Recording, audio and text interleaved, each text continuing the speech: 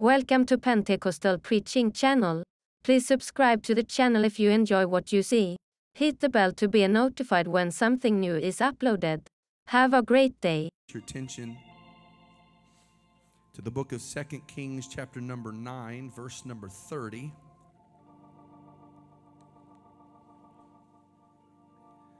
Second Kings 9, verse number 30. Amen. How many's thankful for the goodness of the Lord? So excited about those that received the Holy Ghost today and for what God is doing. Thank you to all that have been praying and fasting. I do want to just drop in your mind, I'm really excited, and I know you are as well. Easter is coming up. I believe it's April the 17th, and it's been, I guess, since 2019 since we've had our big Easter drama. And some have been asking, and yes, we are going to be having a big Easter drama this year, Forgiven. And I believe God wants to reach all across this inland empire and touch hearts and minds. I would like us just to be praying about that. Just be praying that there's a sovereign touch of the Holy Ghost. And we just want to see this place packed out that weekend. People touched, lives changed, filled with the Holy Ghost. Amen. So let's be thinking about that, praying about that. We'll be talking more about that as that approaches. Amen. How many love Jesus tonight? Amen. So good to see Brother and Sister Claiborne, all of our guests. God bless you. We're so glad you're with us in the house of the Lord. 2 Kings 9, verse number 30.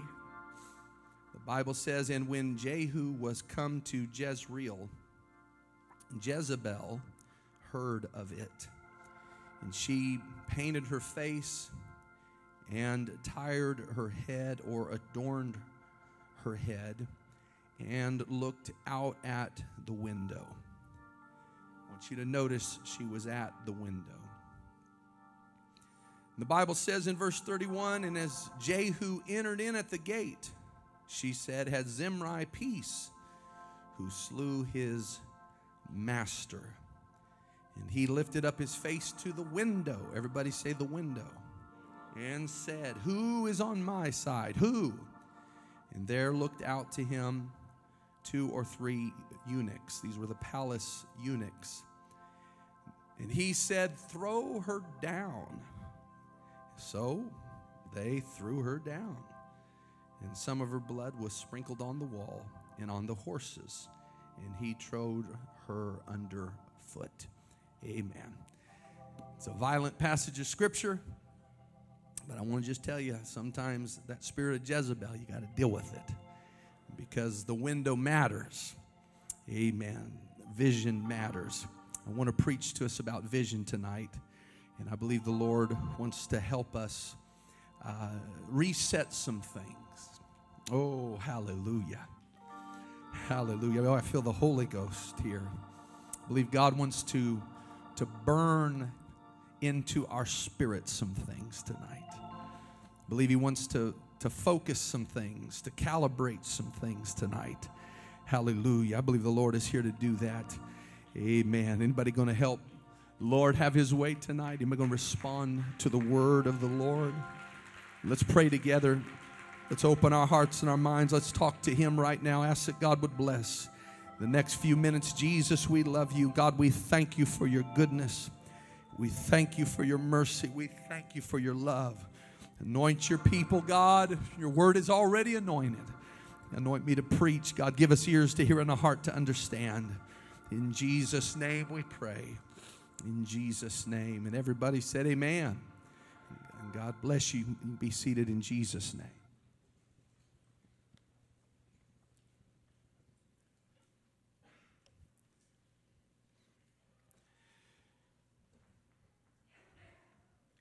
Vision in the word of the Lord is something that God insists on. God is insistent that the people of God individually, and then as a church corporately, that we have a view and a vision that matches His vision. Vision is really not optional. It's not up for grabs. In the Bible, both directly and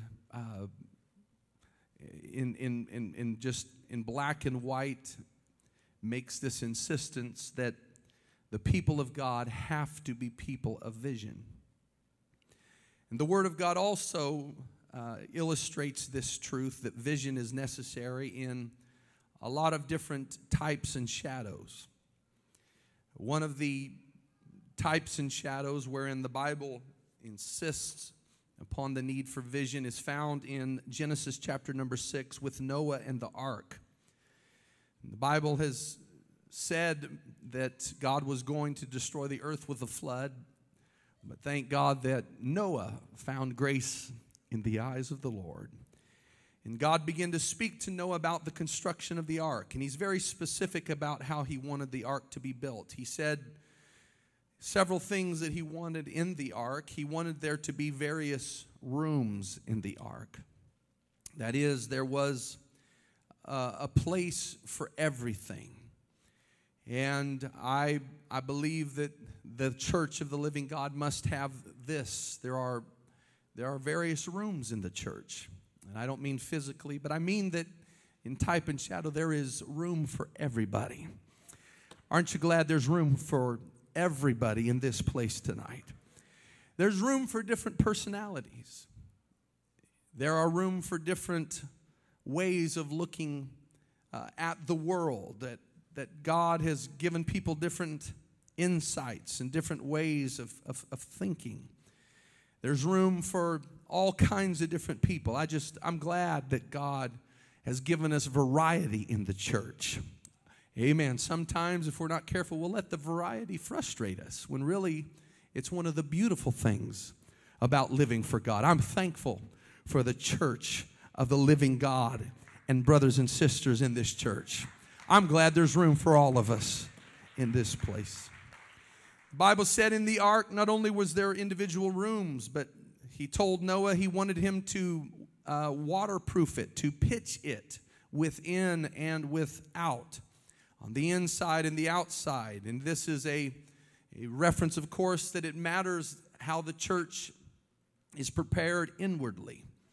Amen. I believe God cares about our inward spirit. David said, behold, thou desirest truth in the inward parts. Church, we need our hearts to be right before God.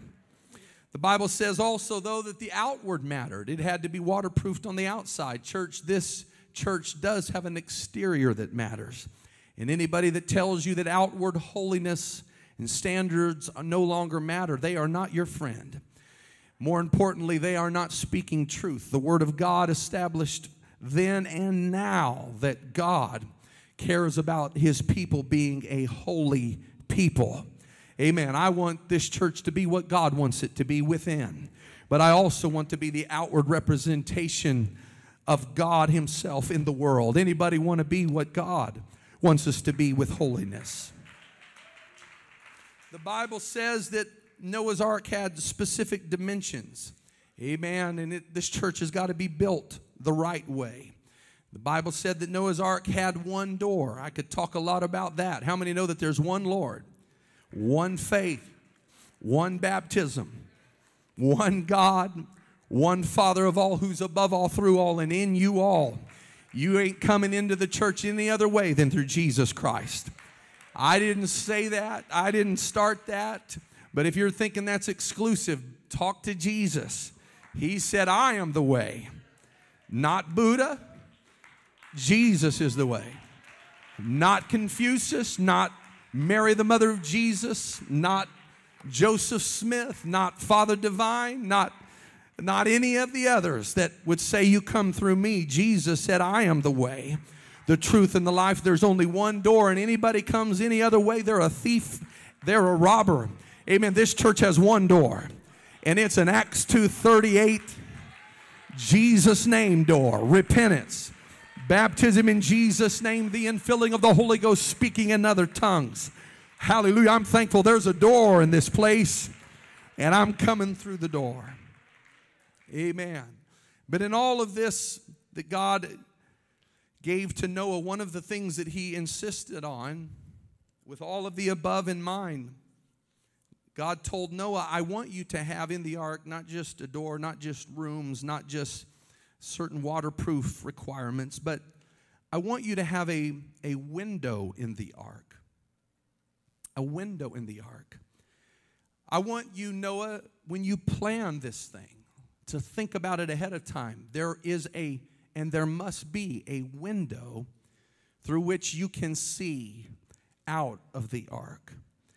Amen. And we know that this window played an important role later when they were to disembark from the ark. It was through that window that Noah, with the dove, kind of sending out his ancient version of, what do you call those things? Drones, thank you. He sent out a dove drone, and then he sent out a raven drone, and then he sent out a dove drone in order to find whether or not it was time for them to come out of the ark. In the ark, God said you have to be able to see. You have to have vision in the ark. In church, I want to tell us tonight that there is something that God is insistent on. It is something that he remarks on over and over. And if you're wondering, your pastor wants to reflect God's insistence to us in saying that there is a vision that we must have as the church of God. I don't want this to be a church that's only inward. I want you to understand I am concerned about the church being taken care of. One of the things I live with daily is the injunction in Acts 20 and 28 where Paul is telling the elders of Ephesus, take heed to yourselves that you feed the flock of God. I think daily on some version of the words of Jesus. I believe it's in John 20 when he told Peter, if you love me, feed my sheep. I care about that. I think about that. It's on me. And I want you to be the healthiest church that we can possibly be by the teaching and the preaching, by your own personal devotions and prayer, reading your Bible. But I want to tell you at the end of the day, church, we can never be a church without windows. We can never be a church without vision. We can never be a church that only thinks inward about us and how we can somehow survive this dark world. I'm going to tell you, a church that lives that way is a church that is a dying church. A church that has no vision outside of itself is a church that will self-destruct. A church that does not see outside of its walls is a church that is shrinking. A church that cannot see that this world needs Jesus is a church that is not fitting the model that Jesus had in mind. But I tell you tonight, and I believe I've got a bunch of people that embrace this truth, the church has windows. The church has vision. The church, it's a beautiful church what's here tonight, but I'm going to tell you, it's bigger than what is here tonight. When my dad was teaching this morning, and he made this statement about he was likening the church to Solomon's temple that was assembled elsewhere, and all the parts were put together, and the hammering and the carving and the putting together of the stones, and then they were brought to one local place, the place of the construction of the temple, and it was assembled beautifully. Oh man, when he was saying, there was something stirring in my heart. I was thinking, oh God, how beautiful what we are a part of. Hallelujah. Churches all across America, all across the world right now being assembled. Things like this are happening on Sunday nights all across North America as churches are being constructed by the power of God. There needs to be a vision of what we're a part of. This is bigger than you and me. This is bigger than you and me. Oh, hallelujah. This is bigger than you and me just surviving. This church does not have a hold the fort mentality. This church is not about us four and no more. But there's a world that's lost, going to hell, that needs the one God message. They need the door. And so we've got to have a window where we can see the world that's lost, that needs Jesus. Oh, let's lift our hands and let God talk to us about it right now. Hallelujah. Amen. We got to have windows. Windows are a place of vision. Windows are a place where you can see.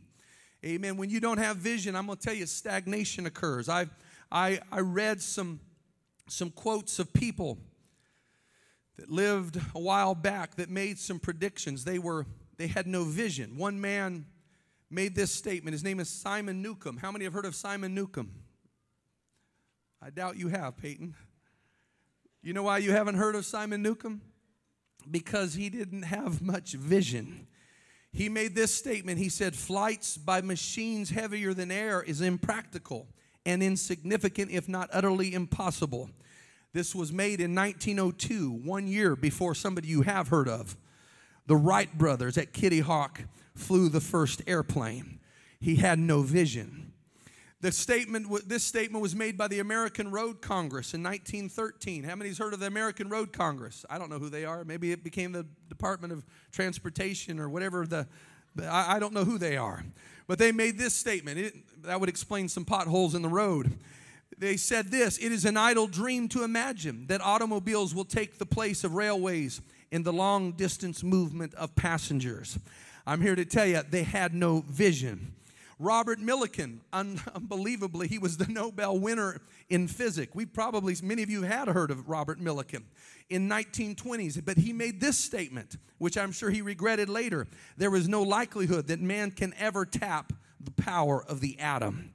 I'm sure if he had lived another 20 years, he understood I made a big mistake. Amen. Thomas Watson, the chairman of IBM in 1943, said, I think there is a world market for about 5 computers.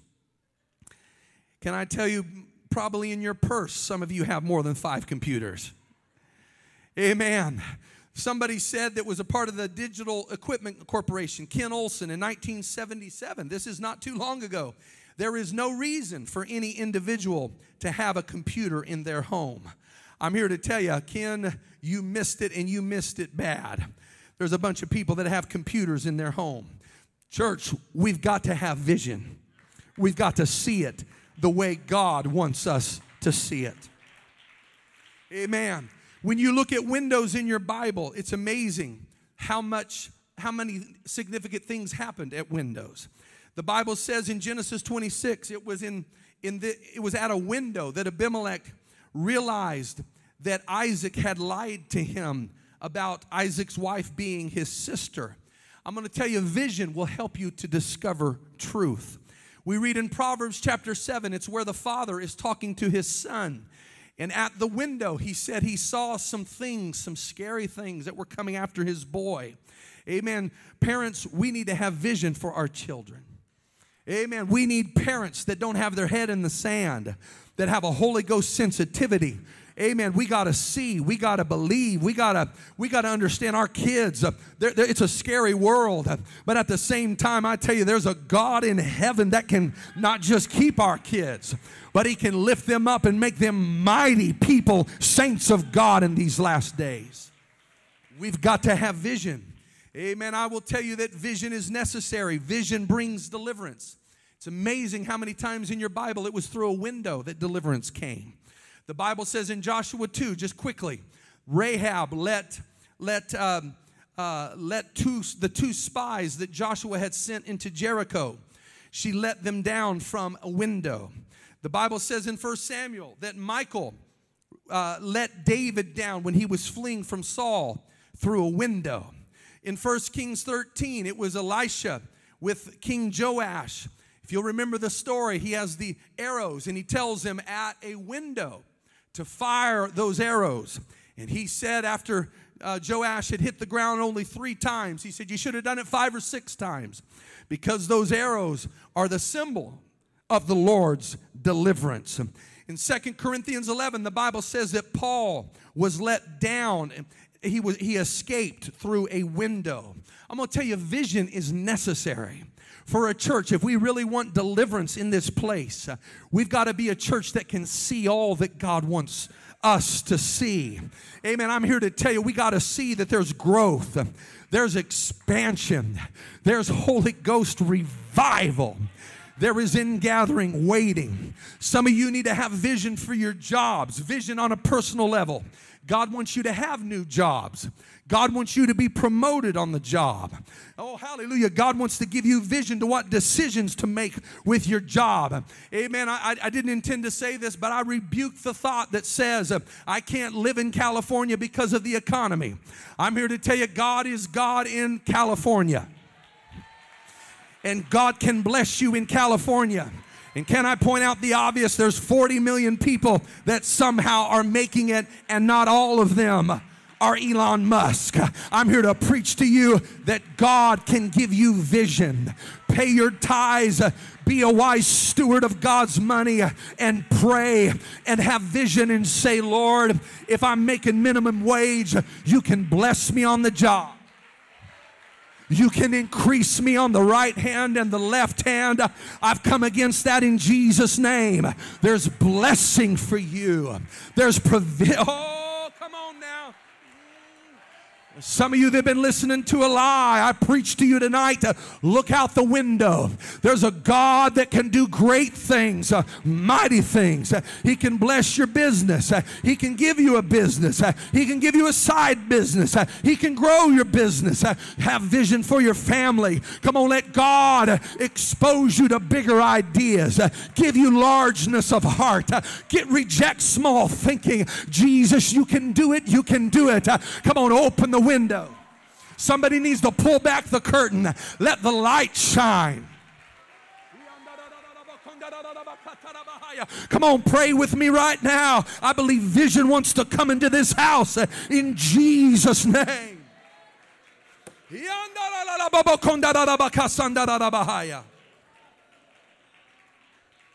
Hallelujah. Amen, amen. I'm going to tell you, windows and vision are important. And listen to me. They can be a dangerous place because they are so important. You got to approach vision properly. You don't play games with vision. Amen. You got to have the right attitude when it comes to a vision. When God speaks something, you better not yawn. When God begins to speak, don't you say, I've heard that before. You need to stand up and say, God, if you speak it, I receive it. Be it unto me according to thy word. Amen. If you close your eyes at the place of vision, I'm going to tell you, it can be dangerous. Amen. I read in Acts 20 about a young man by the name of Eutychus. Amen. Paul's preaching. The Bible says he preached so long it was midnight. Amen. In case you ever get to thinking I preach a little bit long. Amen. I take comfort in Acts 20. I've never yet preached till midnight, but I got a bunch of years ahead of me one of these days. Hallelujah. I remember hearing about J.T. Pugh. He literally preached for 5 hours. There were 2 guests that showed up. He preached for about 2 or 3 hours. They said, dude, I'm out of here. He said, I'm gone too. Let's go. They went to lunch and they ate and they got done and they were driving by the church and there was a bunch of cars in the parking lot. They said, do you reckon those crazy people are still in there? And they went inside and he was still preached for 5 hours. Somebody asked Brother Pugh later, why'd you preach so long? He said, because I had a lot to say.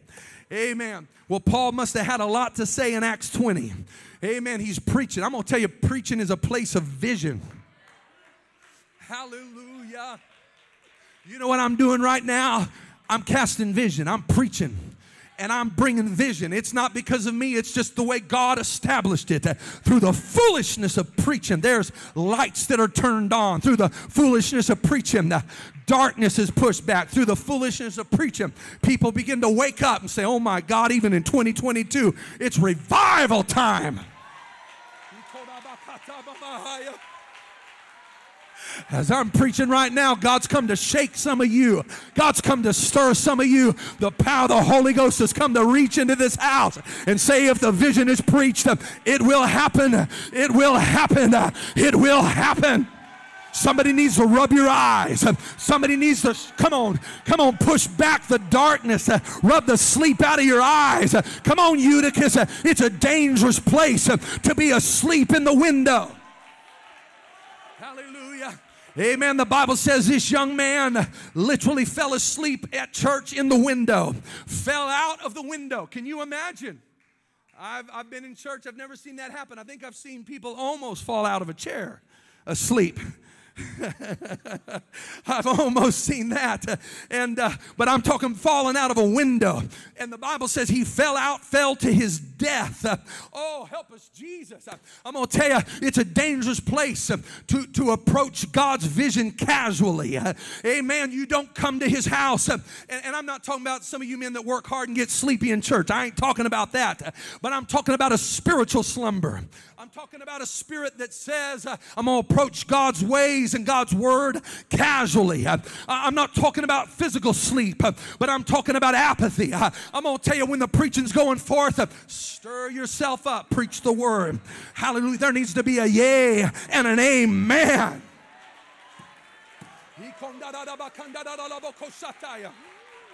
Hallelujah. We can never settle for dead church. We can never settle for dead church. And I don't just mean on Sunday night. I'm going to tell you, Wednesday and Sunday morning, stir yourself. Preach, preacher, preach. It ain't just about you. There's people there that need a church that's stirred up. They need a church that's receiving the word of God. They need a church that has shook themselves out of apathy and says, preach the word of the Lord. Hallelujah. Amen. You can be seated. It's a dangerous place to be apathetic in the window of vision. Amen. You got to be careful how you approach vision. Amen. You can't, there's no room for pride when vision is there. Amen. I think of a woman by the name of Michal. Michal, the one that just a few chapters before had let David out through a window of vision. Amen. That used to know how to deal with vision. She used to have vision. She used to say that vision, that window is a way of escape. But we read where later somehow something happened to her spirit. And pride rose up in her. Do you know how long I've lived for God? Do you know who I am? Whatever the case, do you know whatever it was, pride slipped into her spirit. And she saw out the window her husband David. And David was rejoicing in God. They were bringing the Ark of the Covenant home. And that dude was anything but proud. Amen. He had the crown on his head. But like Brother Bass preaches, before he was ever king, he was a worshiper.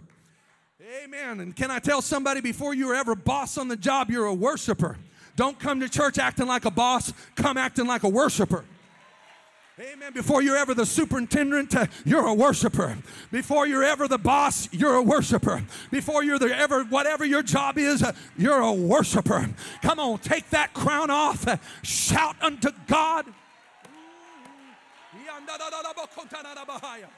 Come on, don't tell me I'm a preacher. I don't worship God. No. Before you're a preacher, you're a worshiper. Before you're a Bible study teacher, you're a shouter.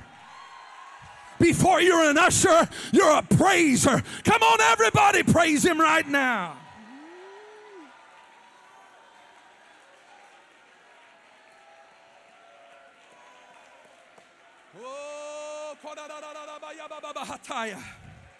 Hallelujah. I don't want a spirit of pride to choke me in the window of vision. Amen. Michal saw a worshiper out there. Amen. And somehow pride came on the scene, and she mocked him and she despised him. And somehow a woman that used to know about vision, that knew vision was an escape from David, now looking through vision is mocking a worshiper. And the Bible says that we don't know the details for sure, but from that day again, she never bore a child to David. Amen. Whether God struck her with barrenness, or David said, woman, you and I are done. Whatever the case, I'm going to tell you, pride will bring barrenness. Pride will bring barrenness to your family. Lack of I'm just going to tell you, if you're too proud to worship, you're too proud to be a child of God. If you're too proud to be a worshiper, God will shut you off and shut you down. You'll be barren in your home, barren in your marriage, barren on the job. Come on, you'll wonder where the blessings of God went. I've come to tell you, you need to rebuke pride. I'm in the place of vision. God can do anything. God can do anything. When I see a worshiper, I'm going to shout with them. I'm going to rejoice with them. I may not be able to run like I used to, but I'm going to run as fast as I can. I may not be able to jump as high as I used to, but I'm going to jump as high as I can. I'm going to clap. I'm going to lift my voice. Oh, somebody ought to praise the Lord right now.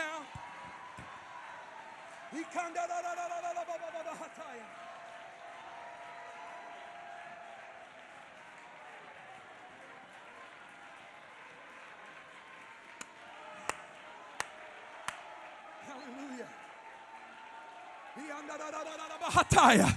Oh, come on, praise him. Praise him with your hands. Praise him with your mouth. Praise him with your feet. Praise him in the dance. Clap your hands, all you people. Shout unto God with a voice of triumph. Let everything that hath breath praise the Lord. Praise ye the Lord. Hallelujah. Hallelujah. Hallelujah. Oh, hallelujah.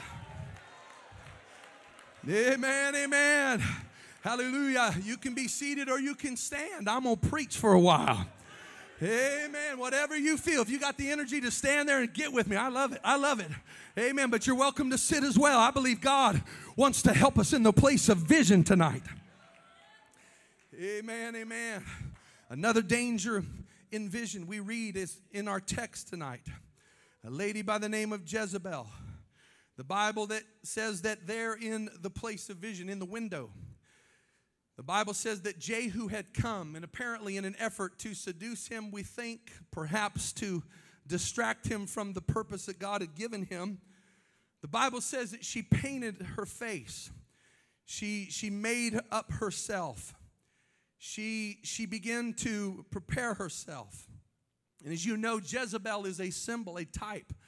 She's a type of rebellion. And she's a type of worldliness. In church, I'm going to tell you, we need to beware of rebellion. And we got to beware of worldliness in the place of vision. It's no time to be saying, little things are okay now. Amen. If the Bible talks about it, we need to obey the Word of God. Amen. I'm here to tell you again that Hollywood is still an offense in the nostrils of God. The Bible says, don't bring an abomination into your house, lest you become cursed like it. I'm here to tell you, Hollywood is not pleasing to God. The Bible says in Romans 1, it talks about the sins of the world, and then it says, be careful that you're not one of those that take pleasure in them that do them. I may not murder, but I enjoy murder. I may not commit adultery, but I enjoy watching it. I may not be a homosexual, but I enjoy watching it. I may not be a liar or a cheat or a drunk or an alcoholic, but I enjoy watching it on the screen. Church, I'm here to tell you, we still preach from the Bible that Hollywood has no place in a church with vision. Hallelujah. And can I tell you tonight, you need to be careful. You need to be careful. Amen. There's a danger of going to a good church. There's a danger of going to a good church. The danger is you can come and coast sometimes. You can come and coast on somebody else's conviction. You can slip around and watch it on YouTube or watch it on your phone or watch it wherever it's at. I'm talking about Hollywood now. And I'm here to tell you, and you may be okay. The presence of the Lord may still be in the house of God. But I'm going to tell you, something's happening in your heart. Something's happening in your spirit. Jezebel, watch out. Look out. I'm going to tell you, not in the way place of vision. No. You need to get that spirit out. Hallelujah. Because I'm here to tell you, there's a God, He'll put up with it for so long, and then He will move you out. Hallelujah. Amen. We want you here. We love you. But let me just preach to you from my heart. Vision is beautiful, and Jezebel's ways have no part in the kingdom of God. Television and Hollywood and the things of this world. You know why God's presence is here? There's a lot of reasons, but I'm going to tell you, there's some elders like the Moors that purposed a long time ago, we're going to be holy as He is holy. We've got conviction. It's not just the preacher's conviction. We've got conviction. We've fallen in love with Jesus. There's some young couples that said, I'm going to live for Jesus. There's some teenagers that in 2022 said, I'm going to buck the tide of this world. It's not just my dad's conviction. It's not just my grandfather's conviction. This is not just an old man's message.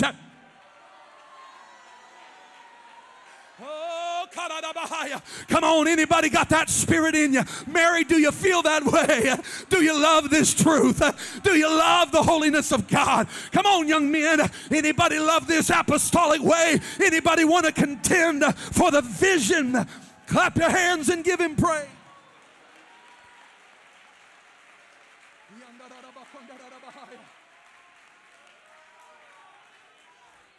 Hallelujah. I'm going to tell you, you can get used to looking at the world weird. You can get used to a distorted type of vision.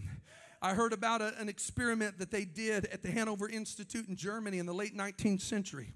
They took a bunch of people and they put goggles on them. And these goggles had inverting lens. What it did was it would make the world look upside down. I'd be looking at Celeste and Francis, and they would be standing, well, on the ground, but upside down. You understand that's a little bit confusing. That's a little bit discombobulating. That'll mess you up. And then if you were to speculate on what that would do, what would happen to your mind, many of us would probably think that after a while you just kind of learn how to live in an upside down world. But what really happened is after time, it took longer for some people than others, but as wearing those goggles, as they wore those goggles, their minds, their brains would switch what they were seeing and flip it upside down. And so they began to see the world as normal. Amen. An upside down world became normal. I'm here to tell you, I don't want my vision to be so confused that I learn to live with an upside down world. I refuse to live with a view that says my problems are big and God is small. I reject the spirit that says my problems are bigger than God. I'm going to tell you, that's an upside down vision. You know what God's trying to do? He's trying to rip some of those goggles off your eyes tonight. Amen. Some of you over the last while, I don't know how long, you've got used to an upside down world. You've drank from the media's cup. You've drank from Hollywood's cup. You've drank from every cup but the Word of God. And you've begun to accept that my problems are big and God is small. I've come to tell you, God is big. And compared to God, your problems are small. Oh, some of you don't like this because what's happening is your vision's getting flipped. You know what you need to do? You need to grab your goggles off and throw them out. Come on, get rid of that vision that the world gave you. Get rid of that vision that your college professor tried to give you. Get rid of that vision that academia is putting in front of you. Fox News doesn't tell me what to think. CBS doesn't tell me how to think. I'm going to tell you, I've never met more scared people in my life. That doesn't mean we're not prudent and wise. But sometimes I think, you know what? I can almost tell how much television people watch by how scared they are. You didn't like that, but it was right anyway. I've come to preach, get the goggles off. Get back in the book. God's big. God's big. Oh, come on, the world's starting to flip for somebody. Somebody's world's starting to flip. Come on, God's here to invert your vision. He's trying to give you a new way of looking at life. He's in control. He's on the throne. He rules and reigns. He's the omnipotent God that sits high. Oh, somebody ought to give him praise right now.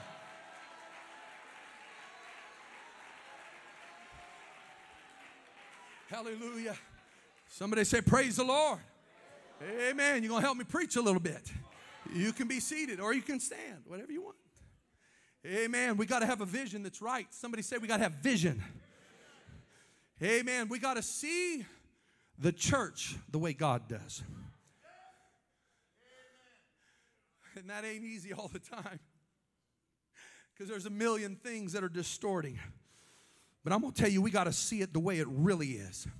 I'm not here. I'm not saying we need to see the world through a fake view, some kind of rose-tinted view. But I'm also telling you, we can't see the world with lenses that are tinted by cynicism. We can't see the world through the lenses that are tinted by sin. Come on, we got to see the church the way God sees it. Amen. This last week I've been praying, God, let me see the church right. God, let me see these precious saints the way you do. He shed his blood. I'm going to tell you, you don't put your tongue on the church. Don't you lift any other institution higher than the church. No other institution higher than the church. Your work's not higher than the church. Your job's not more important than the church. Your school's not more important than the church. Don't you tell me your coworkers are more important than these people. I tell you tonight, you need to see the church the way God sees it. And if you don't, you need to repent. You need to pray through. You need to say, wash me with your blood. Jesus is saying, these are mine. These are the apple of my eye. You touch them and I flinch. I protect them. I shed my blood for them. I went to Calvary for them. I shed precious blood. I was crucified on a cross for the men and women in this house. We got to see the church right. Amen. And I'm going to tell you, the church is God's institution in the world. Amen. Let me just tell you, the church is doing all right. Oh, hallelujah. You want to know how to see the church? You don't see the church through your eyesight. You see the church through the Word. Because your eyes are one of the most deceitful things in the world. Amen. God said in Isaiah 11:3, speaking of the Messiah, he would not judge, even Messiah, after the sight of his eyes or the hearing of his ears, but he would be of quick understanding, quick-scented. He would deal spiritually instinctiveness. Oh, God. Help us to reject what our eyes see. Let there be a spiritual sensitivity that begins to emerge in this house. I don't want to see this church the way my eyes see it, but I want to see my brothers and sisters the way you see it. You want to see the Word or the church, look at through the lens of the Word. Here's the biblical vision of the church. Are you ready? The Bible says that Jesus might present it to himself, a glorious church. Somebody say glorious. Hallelujah. Church ain't sick. Church isn't going down. I'm going to tell you, the global church is doing quite well. Let me just add to that, Inland Lighthouse Church, it's a glorious church. Not having spot or wrinkle or any such thing. That it should be holy and without blemish. You need to see the church right. Matthew 16, he said of the church, this is the vision, you got to see it through. Upon this rock I will build my church, and the gates of hell shall not, not maybe won't, but or there's a possibility that the gates of hell might have their way. But I tell you, Jesus said emphatically, he settled it, and God's word is settled. He said, upon this rock I will build my church, and the gates of hell shall not prevail against it. Right now, God's here to give somebody new vision. He said of the church, great is the Lord and greatly to be praised in the city of our God, in the mountain of his holiness. Beautiful for situation is the joy of the whole earth is Mount Zion. He said of Zion, out of Zion, the perfection of beauty, God hath shined. I've come to tell you that the church is beautiful. The song says it like this: it's been through the storm, but the wind couldn't turn it. It's been through the fire, but the fire couldn't burn it. Let me add a little chorus or a little line to that. It's been through COVID, but COVID couldn't kill it. Fed to the lions, but the lions couldn't eat it. Fought a lot of wars, but it's never been defeated. It's the church triumphant, oh Lord, and it's built by the hand of the Lord. The song says, I'm talking about the church in the book of Revelation. It's built on the rock and it's got a firm foundation. It's been through the flood and it's been through the fire. But one of these days, it's going up higher. It's the church, triumphant, oh Lord, and it's built by the hand of the Lord. Somebody ought to give him praise right now. It's a beautiful church. Come on, somebody ought to stand to your feet and give him praise. It's a glorious church. Somebody ought to give God a shout and thank him. It's a powerful, glorious thing. Oh, give him praise.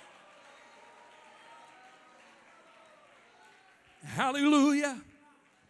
Hallelujah. Amen, amen. You can be seated. But the musicians are coming. So let that give you some hope tonight. But I've come to tell you a couple things as I move towards a close. I don't even want to say it's a closing yet. Amen. You guys doing okay still? All right. You play basketball for 3 hours. Amen. You can stand with the preacher for till midnight. Hallelujah. I'm here to tell you that vision is essential. In church, here's a couple things about vision. Vision, first of all, is beautiful. And vision is going to be tested. The vision that God gives, it's going to come up against trouble and trial.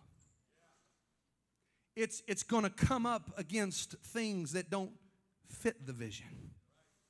Church, if it's a real vision, there's going to be things that don't seem to match the vision that come against the people of God. I'm here to tell you the vision is beautiful. And there's a test that comes to the vision. Don't let a test make you think the vision is wrong. Don't let a trial somehow try to steal from you the vision. I was talking to somebody recently, and there was something we were thinking about working on. And I leaned over to them. God was dealing with me, and I said, you know, the vision is still beautiful, and the vision is still glorious, and it's going to be tested, but it's worth fighting for. And I've come to tell somebody tonight that the vision is still right, and we're going to contend for the vision. Amen. I read in the story of Moses, the Bible says that God gave him a vision in the 10 Commandments. You know that, right? And the Bible says that in his anger, Moses broke the 10 Commandments. But God took him and said, rewrite it just like you did before. There was still 10 commandments. They were still part of it. It was the same thing. The vision did not change.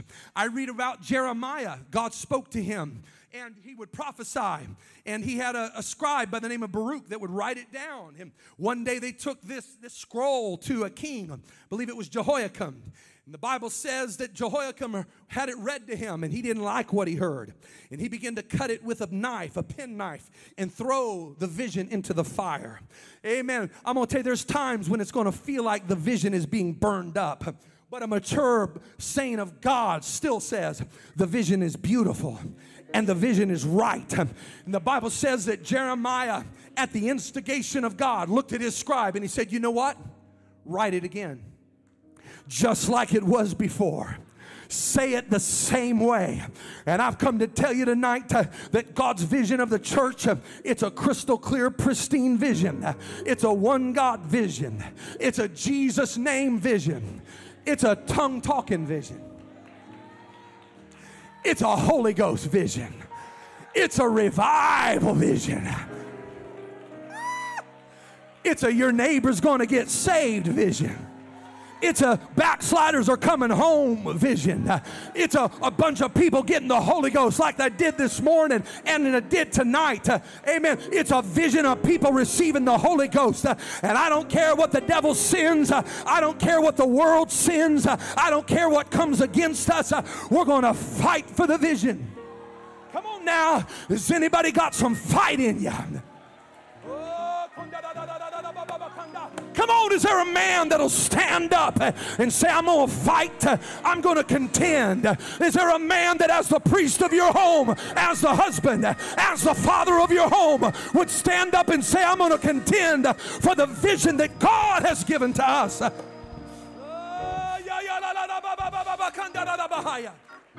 Hallelujah. I want us to stand again.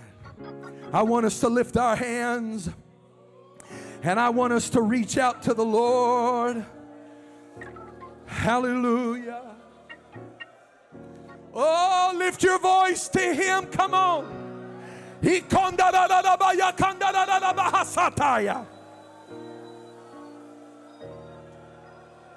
Hallelujah. Come on, help me in the back. Lift your voice. Lift your voice side to side. Lift your voice. Come on, sir. Contend for the vision. Oh, yes.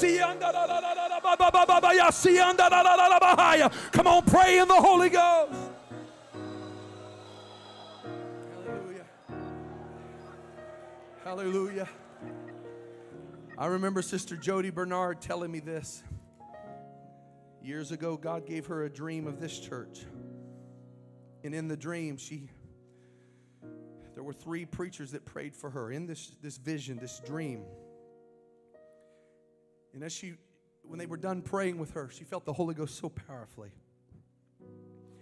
She began to float up in this dream, in this vision, up higher and higher in the church.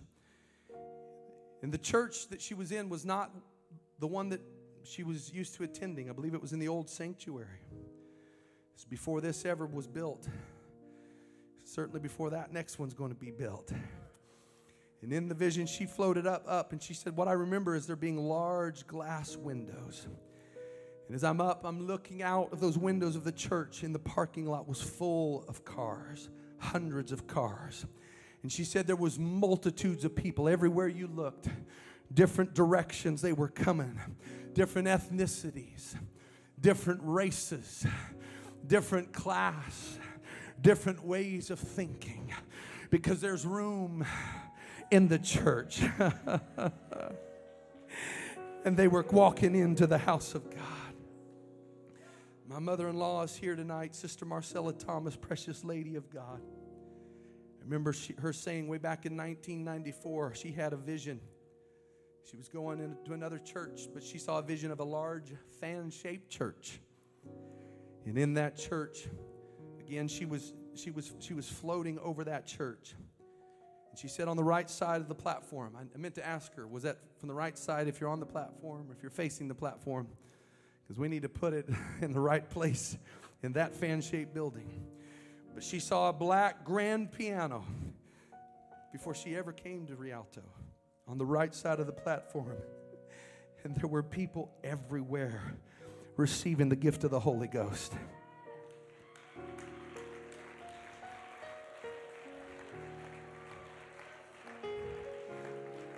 She said she had a dream later. Evangelist Cody Marks was in the dream, and he was coming out of a field, his arms loaded with corn, ears of corn that had already had the shucks removed. And you could see the corn, the ears, and all of the kernels were there, just a whole armload. And he handed it to my dad. And in the dream, she asked, what does this mean?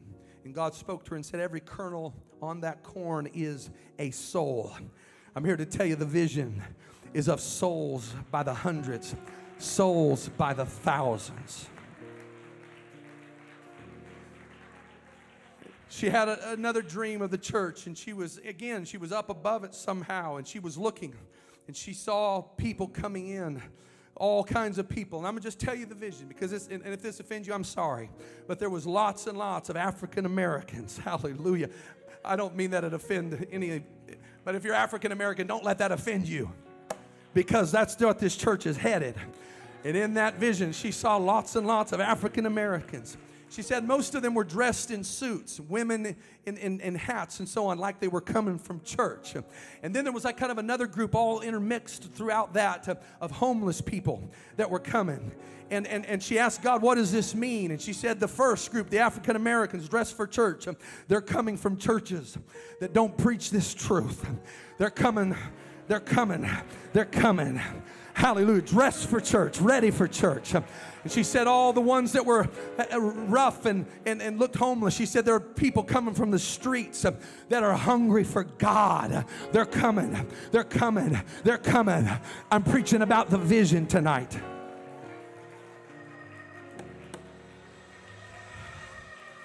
Hallelujah. Anybody thankful for the vision?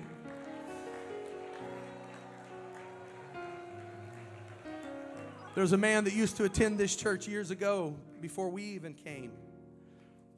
His name was Ken Ellis. Ken Ellis was a Bible study teacher.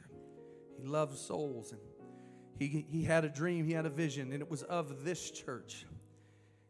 And he saw the church, and what was weird to him is he knew he was not a part of the church. He was not a part of the church. But he could see that the church was full of souls. There was people everywhere. And I'm thankful for the souls that are here. I know there's a bunch of people sick, but I'm thankful for how God is adding to the church. But it's been in the mind of God for a while. And baby, you ain't seen nothing yet. And Brother Ellis was like, I don't know what that means. I wasn't a part of it. And God let him know it's going to happen in Rialto. You're going to be elsewhere. But God is going to fill that church mightily. My dad was back, I believe it was in Texas. Is that where it was? And Charlotte Pound told you, or who told you?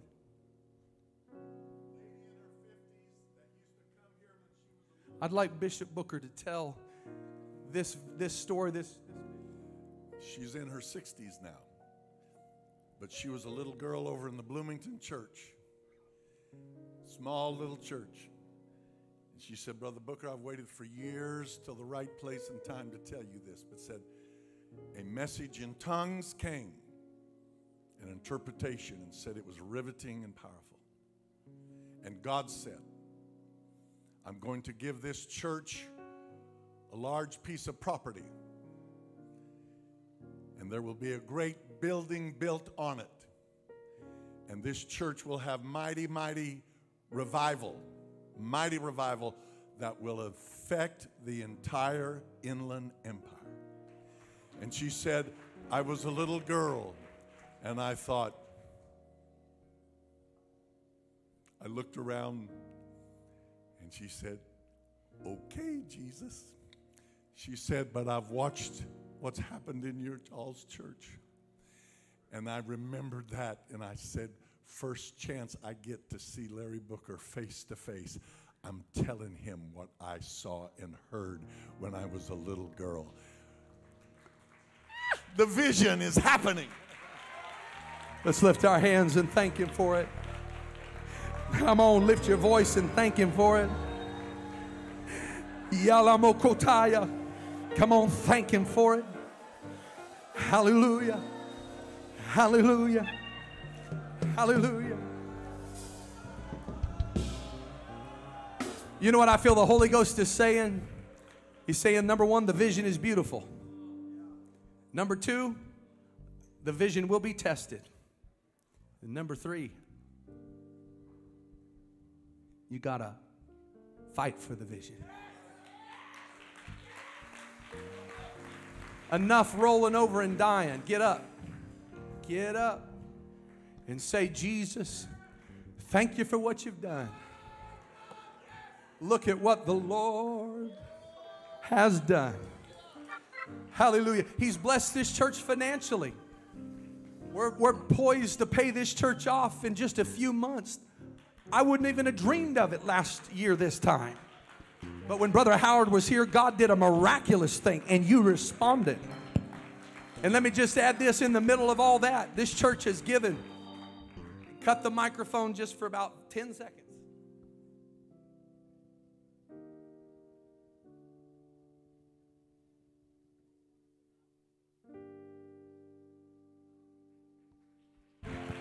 My point in that is we have not stopped giving to missions. Hallelujah. Amen. To God be the glory. God's saying it's time to fight for the vision. Somebody needs to push back the apathy. You may be older and not able to do all that you could, but do what you can. Give your talent to God. Don't be a drain on what God is doing. Don't be a drag on what God is doing. Don't just coast and let others worship carry you. Don't let others burden carry the church. Give God your talent. He's saying, don't go to sleep in the vision. Don't be proud in the vision, Michael. Come on, come on. Michael, son of daughter of Saul, don't you be disdainful of worship, but you ought to worship like you've never worshiped before. Hallelujah. The Holy Ghost is saying to somebody, you need to push back against rebellion, against worldliness, against anything that would speak counter to the vision. Somebody ought to rush to this altar right now and say, I embrace the vision.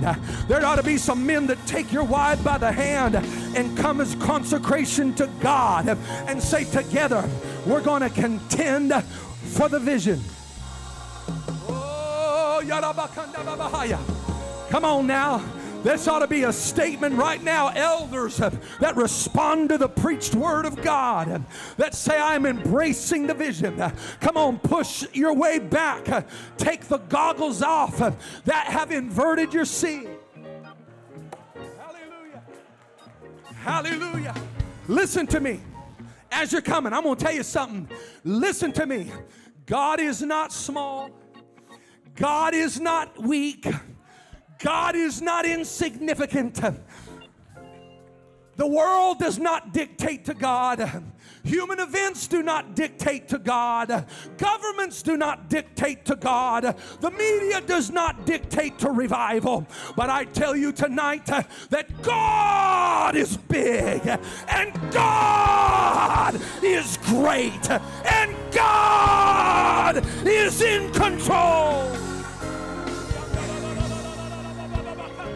Come on, I feel God wanting to take somebody's vision back. He's ready to take off the goggles. He's ready to take off the false sight. He's here to help somebody right now. Come on, every hand lifted. Somebody ought to praise Him. Somebody ought to rejoice. Somebody ought to get a new sight. Somebody ought to get new vision. Somebody ought to say, God, I want to see right.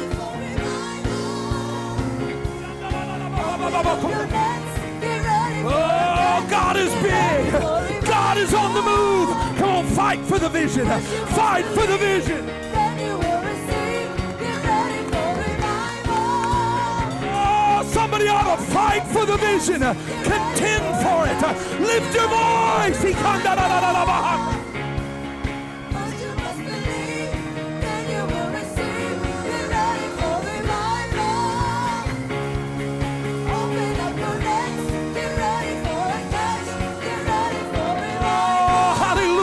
That's it. God's washing somebody's eyesight. Oh, somebody's getting their window clean.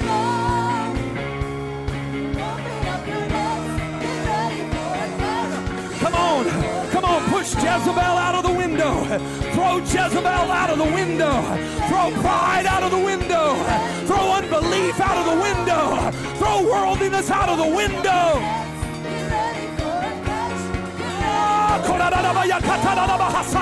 Come on, pray in the Holy Ghost.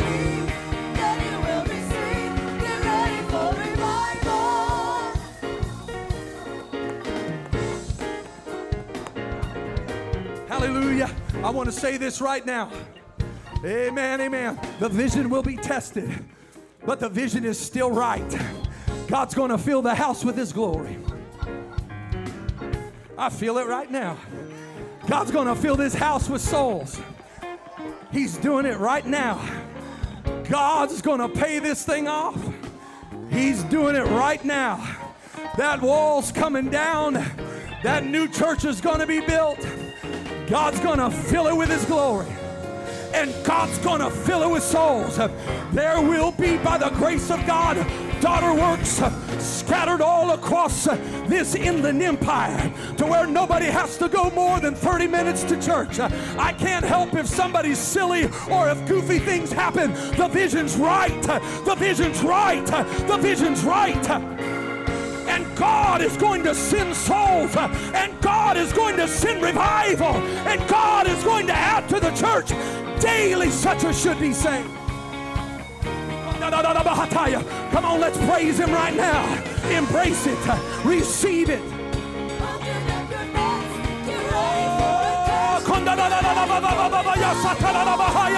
Fight for it. Fight for it. Fight for it. Somebody ought to lift your voice like a trumpet. Oh, hallelujah.